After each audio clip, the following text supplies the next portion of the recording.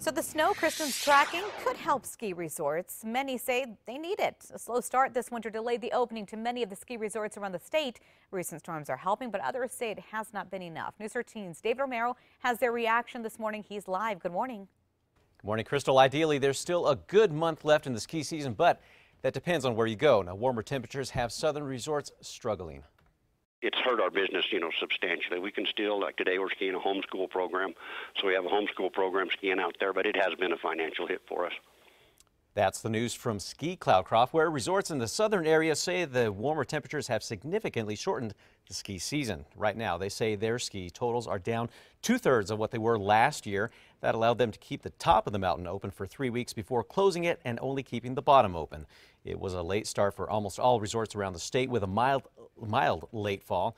Recent storms helped to boost the ski base and provide for a somewhat decent season. Meanwhile, Taos Ski Valley isn't seeing outstanding numbers either in snow totals, but they say it's been enough to keep them going. We're a little bit below last year of seasonal snowfall, but things are starting to pick up right now, and conditions are looking great. And we also spoke with Ski Santa Fe, and they tell us their snow totals are also under, but close to previous years. There may even be a small chance of staying open past their scheduled end to the season. Crystal, back to you.